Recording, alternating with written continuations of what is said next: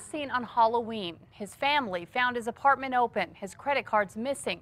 While OMI is still working to make a positive identification, all signs are pointing to murder. In the El Malpais National Monument near Grants, a man's body. Investigators say it was 65 feet down a cave known as the Double Sinks. It had been there for some time, and it's obvious he had been murdered. Investigators say these men led them to the body, 20-year-old Bryce Franklin and 22-year-old Clifford Bearden. The two were using the presumed victim's credit cards. They were caught on surveillance at two Walmarts, one in Albuquerque, one in Grants. Grants PD officers were able to identify the two suspects immediately of the fraud and forgery case.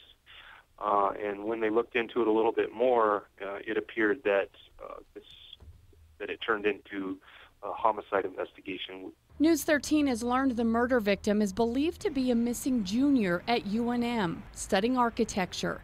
His family got worried after Halloween when they couldn't reach him. His cell phone kept going to voicemail. Then on November 10th, his sister went to his apartment to check on him. She found the door open. His wallet was there, but his credit cards were missing.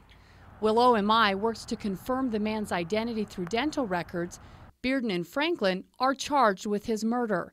A big jump for what appeared to be two small-town crooks.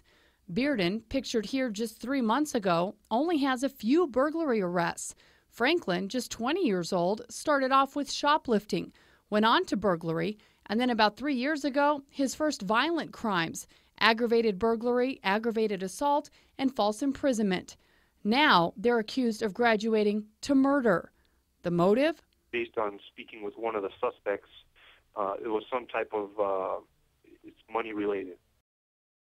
Investigators do believe Bearden and Franklin knew the victim, but they don't know how. They believe the victim was murdered in the Grants area. They're still investigating whether he was taken there by force.